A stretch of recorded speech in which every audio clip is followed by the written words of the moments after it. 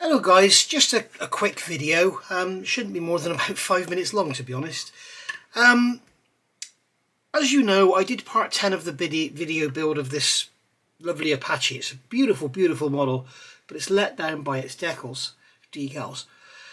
And as you know, I gave up on it. Now, since then, a friend of mine has actually made me some decals, so thank you very much. I'm not going to mention any names because every man and his dog will want some, and if he wants to do them, I'm sure he'll tell the world they're available. I think ASK are actually going to do a set. I think Peter over at ASK is going to make a set of aftermarket decals for this, because basically the decals in the kit are absolutely useless. Now, I've had somebody telling me that there is somebody on Instagram that has found a way to make these work, and I'm like, well, I'm really interested, you know, and he sent me a link, and as you know, YouTube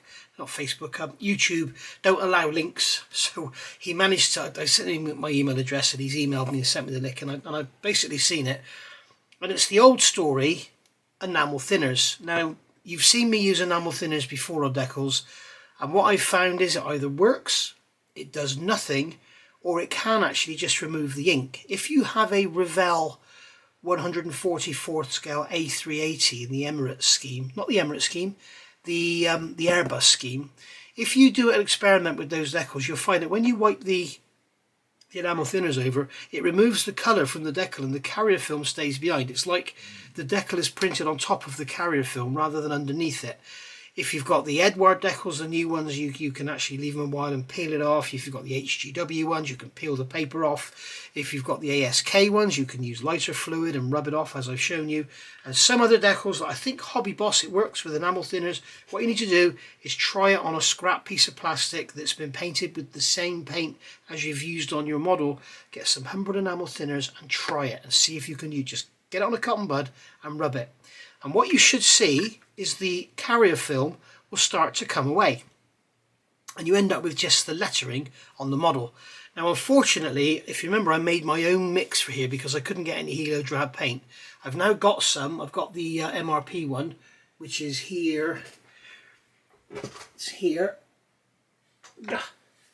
Not shaken up, but it's slightly greener than I've done. So, I mean, this needs repainting anyway after all this, because I've had to basically rub away decals back here. I don't think I've lost any rivet detail, but I've been slowly trying to remove them. And what I'm finding is, even though this guy has shown on his Instagram, he's removing the film with the decal, with the enamel thinners, and I'm not calling him a liar because it works. I can see it, it's working. But as I said to the guy that emailed me, I've tried that and it won't work. And what it's doing on these, it's taking the ink off. And I don't know if you can see it, but here on this tail there's a danger decal. You can see the decal's still there. I've rubbed it so hard I've actually gone through some of the paint. You can see the decal film is still there. Okay, let me move this light up here to get a bit more light on the subject. Should make things a bit easier for you to see. But you can see the carrier film is still there, but there is no writing there. It's taken the ink away from the carrier film. So I'm going to show you this little part here. This is the forward seeking radar thing. This masking tape is going to be welded on now. So I don't know if you can see it on there, but there's a decal and there is some black writing on there. It's very difficult to see because the writing is black and the helicopter is almost black. These decals, I mean, they're awful. They're thick. They don't go down, and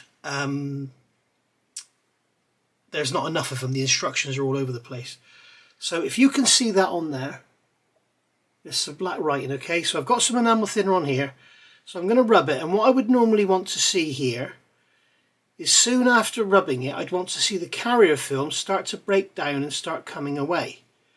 As you can see, what's happening, the carrier film is staying where it is. You can see the paint is coming off. I can't believe the enamel thinners is removing the acrylic paint. And you can see on there, and if you look, the decal is still there. You can see the carrier film, it's still there, but the writing is all gone.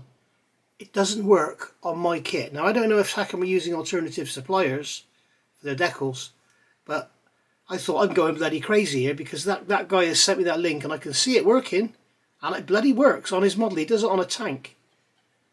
If I keep rubbing, you can see the carrier film is starting to come away, but I'm having to rub so hard, I'm going through the bloody paint. I'm through to the black primer. It's ridiculous. It's absolutely ridiculous. So you can see there's still carrier film there. You can see the edge. So no, it doesn't work. So I'm not going mad. It is what it is, and I'm afraid it's what we've got, and it's bloody rubbish. I can do the same back here. There's another one there. You can see how thick and awful that decal is. It looks bloody horrible. I'll rub that.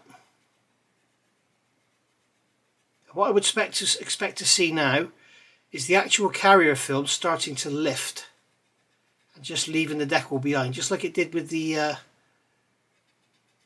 lighter fluid experiment I did. I've tried lighter fluid on here. I've tried everything. I've tried thinners. I've tried Tamiya Extra Thin,